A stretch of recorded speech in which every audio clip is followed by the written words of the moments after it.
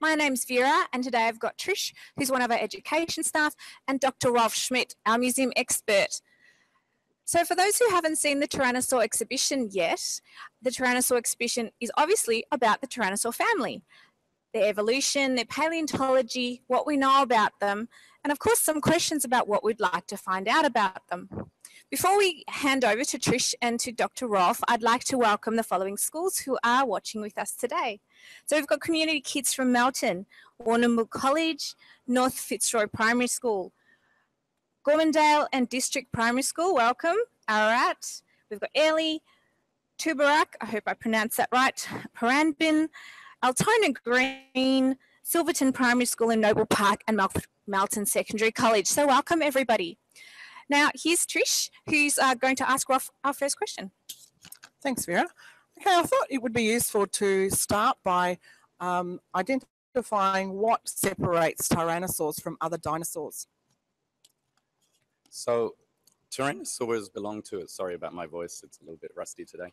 So tyrannosaurs belong to a bigger group of predatory dinosaurs called the theropods, and a lot of their bodies are fairly similar, but the thing that's really characteristic about a lot of them is their skulls. So we're standing in front of a whole range of species of tyrannosaurs here, and as you can see, some of them you'll almost immediately recognize as a tyrannosauroid kind of animal.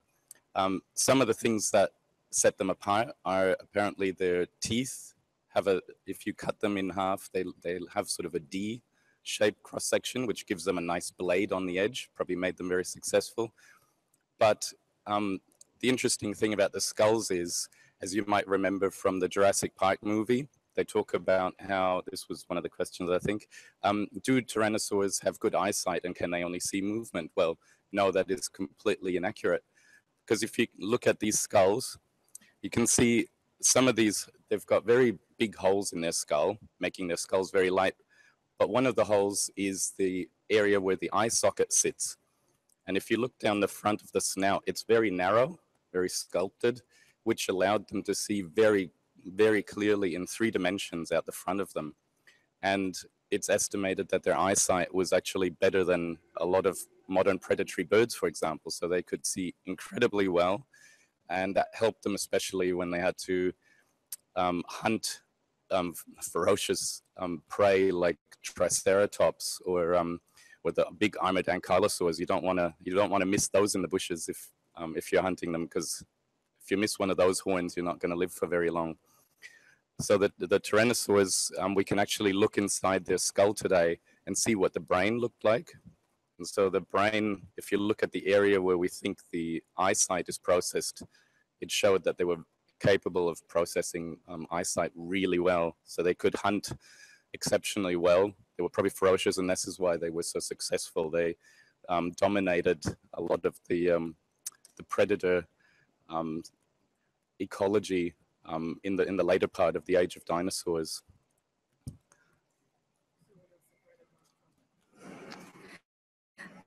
So we've had a couple of questions here as well that were sent in prior to our session today.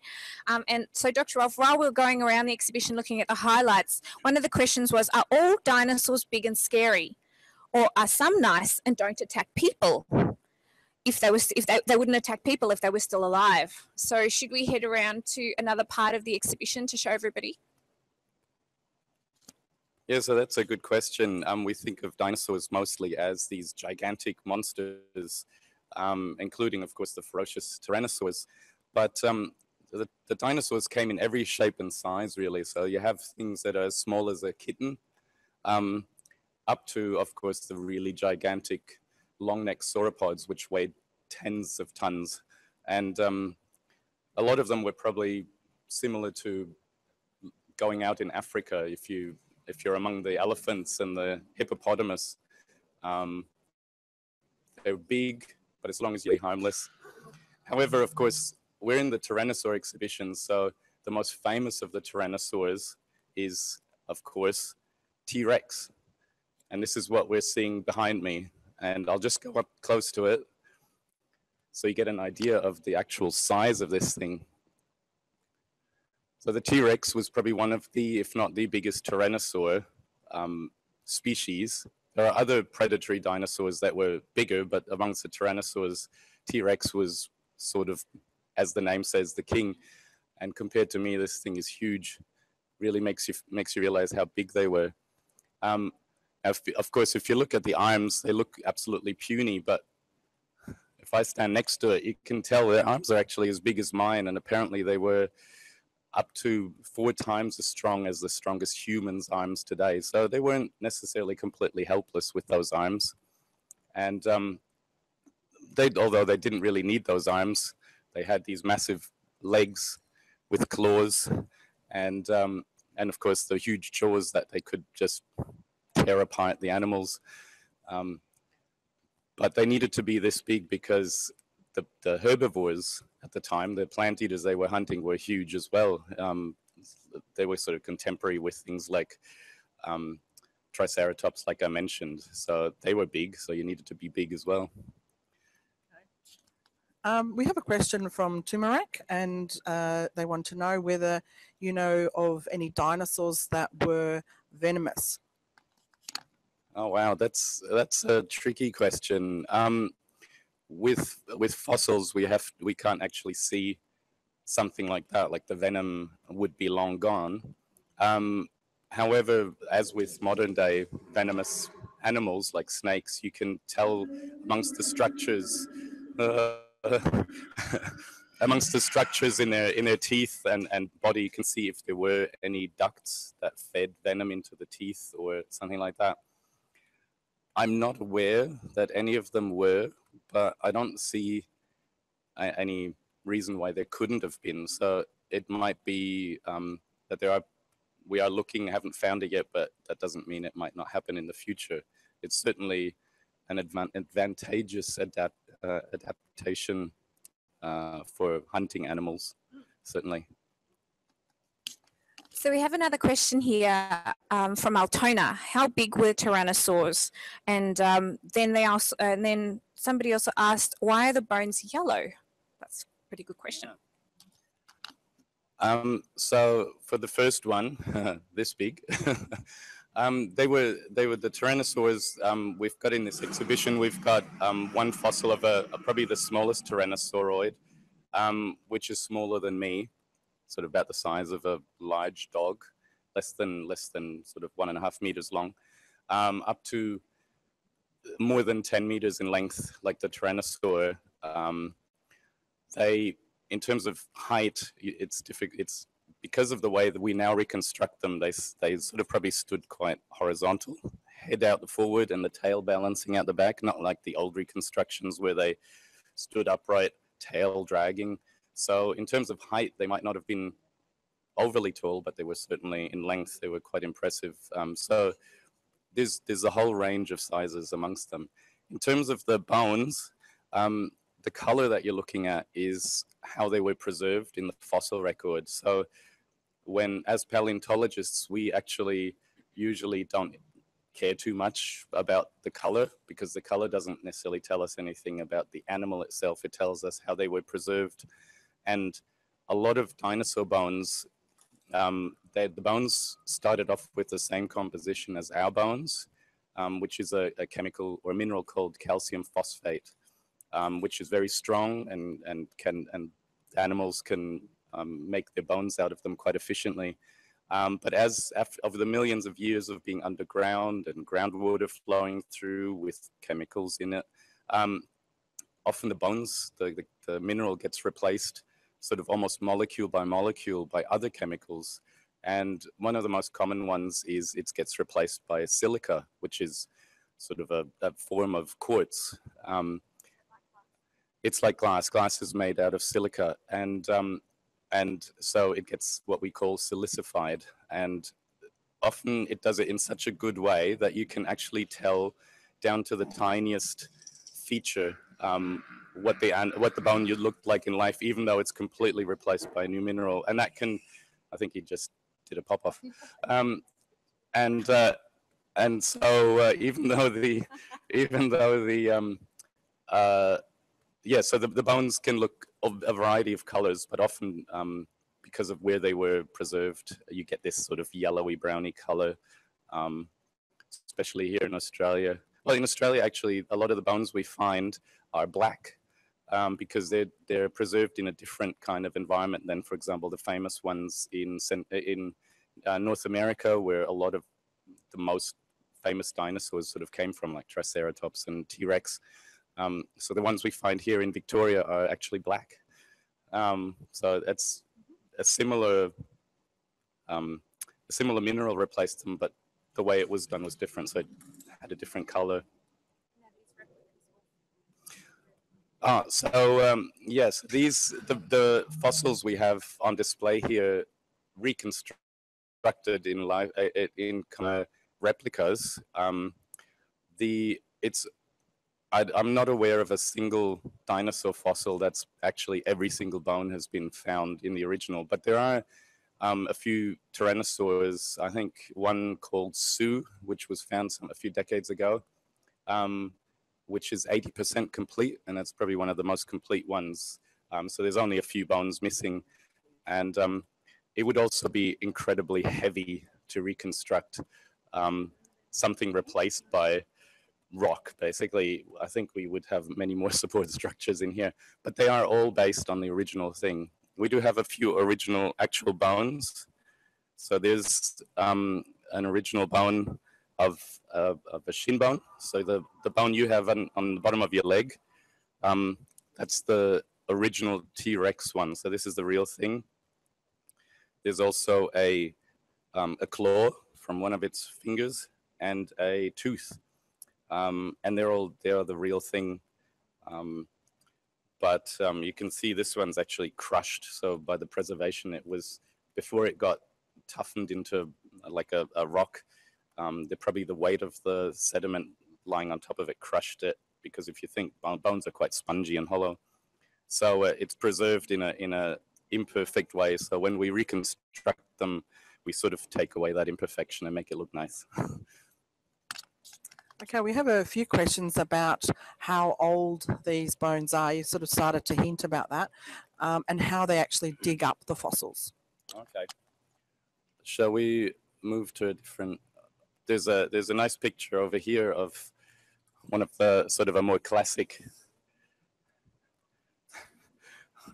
paleontologist in the field. So there's been, when we find them, it varies how they're preserved, how we have to get at them. So the classic sort of movie version of just brushing away the sand, that almost never happens, sadly. Usually you find the bones embedded solidly in massive rock. So for example, the ones we look for here in Victoria, there's actually an original one of the only Tyrannosaur fossil ever found in Australia. This is the actual bone here. When they had to get that out, it was embedded in solid sandstone. So sandstone is made of sand that down here it was these big river plains, and probably every now and then it flooded and swept animals along with them and killed them. So bad for them, good for us. We find these bones in there, but it takes months sometimes to take away very painstakingly the grains that are literally glued to the rock, and it sounds like you're working next door to a dentist, because they use these little drills. And the problem is, in our case, actually, the bones, the way they're preserved, they're actually softer than the rock they're in. So you can imagine the extra delicacy of that. But you end up getting some incredible preservations out of that still, if you're really patient. And these people are. I personally am not, but I don't have to do it. So we've got some questions here about did they live in groups or by themselves? And also a question about where would could they come back to life, and where would they live on Earth if they were alive today? That's quite. Wow, that's a bunch of very tough questions. So what was the first one? Remind me. Did they live in groups? Did they live in groups? This has been, our thinking has changed quite a bit about this. There was even a time when fairly recently, it was thought that T-Rex was too big to actively hunt, and it was just a scavenger that came in sort of individually after somebody else killed an animal for it. That sort of changed again, and it does look like a lot of these theropods, these predatory dinosaurs like the Tyrannosaurs or Velociraptors, did live in groups, sort of similar, similar to a pride of lions or something like that, where they do cooperate to hunt. But even if you think about sort of modern day predators, similar looking ones like lions and tigers and bears, oh my, some of them hunt in packs, some of them don't. So you almost have to look at each individual species, and it's very difficult to tell what their activity was, obviously, because you only find a few bones lying there. Sometimes you find a mass grave, but it still doesn't always tell you how they lived. So it's taken literally like a century or more to sort of start teasing out the life habits, but it seems to indicate, I think, that they did hunt in pairs. As for where they would live today, that's a really interesting question, because like I was saying, this bone that we found here in Victoria, which is about 100 million years old, at that time, Australia, Victoria especially, was a lot further south. So if you might know that continents drift today very slowly. So Australia is going north at about the rate that your fingernails grow every year, every day it moves a little bit. And at the time that these dinosaurs lived down here, Australia was so far south, it was within the Antarctic Circle, which means in winter, you had several months of complete darkness. And in summer, you had several months of complete, permanent daylight. So it did mean that it was probably pretty cold. So dinosaurs weren't necessarily restricted to just the lush tropics as they're often pictured. They could probably survive in quite cold environments where it snowed in winter. So the Cretaceous during which these lived was a fairly warm period, so there wasn't the severe ice on the poles as we have today, but they certainly could live all across the globe. And so they could live anywhere if we could bring them today. But the Jurassic Park scenario is highly unlikely because DNA that they use to reconstruct them just does not last that long. Even a million years is tough. All right. So just while we're walking over to the next part of the exhibition, there have been some questions about how do we assemble dinosaurs? How do we know what they look like? And as you were telling us before, it's a bit like a puzzle piece. You get a few bones, you get a few bits of evidence. How do we really know how they looked? And now we're here at the feathered dinosaurs. It's a good way to segue in. Yeah, so that's a really good question, and often we do get it wrong. And in history, in the history of paleontology, there have been sort of a few almost laughable mistakes. But in general, because dinosaurs belong to the vertebrates, which is what we belong to, anything with bones on the inside and a backbone, the amount of bones and the type of bones in every single vertebrate, be it mammal, dinosaur, reptile, even down to fish, is pretty similar. So we have an idea of there can be variation in shape and size amongst the bones, but if you're a good scientist, good anatomist, basically, you can recognize if it's a little bone on a toe or if it's a skull bone, obviously. And so from that, you can get a good idea of where the bone should have gone. And like I was showing earlier, that single bone that's been found, the scientists know pretty well where in the body that went. And because of that, they could see from the shape that it probably belonged to a tyrannosaur and not to a different predatory dinosaur or even some other dinosaur at all. So it's constantly sort of evolving that knowledge of how to reconstruct them. So they used to be reconstructed often quite wrong. So for example, the long-necked dinosaurs, they were constructed with their heads all the way up. It looks like the bones in their neck didn't allow that, so they probably had their necks quite vertical. Same with the T-Rex, was constructed upright, but was probably fairly straight, flat. Yeah, so this is really awesome, this reconstruction.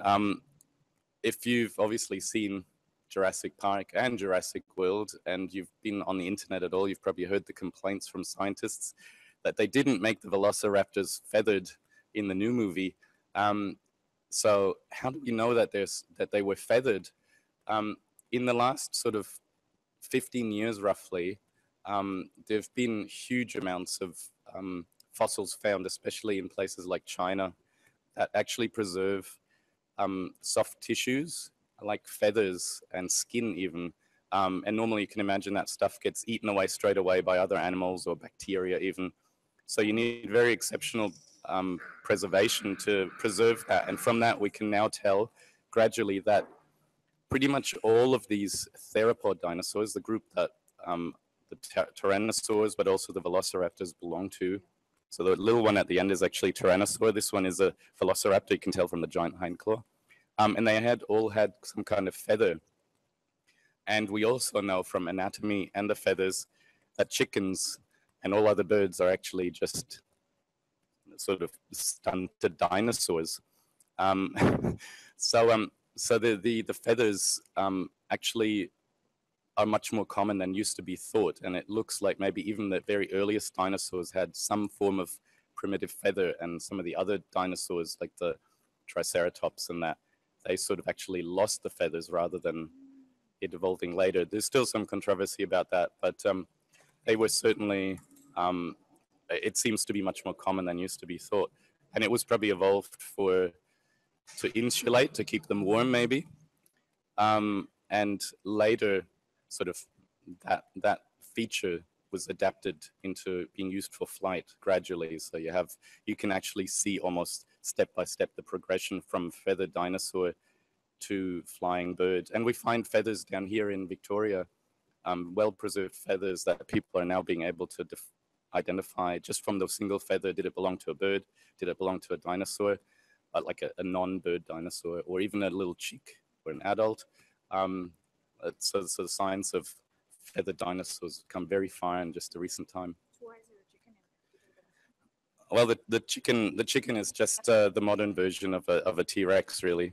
So if we wanted to get dinosaurs back, there is actually an idea, rather than getting DNA out of amber, which is just not going to last, like I said.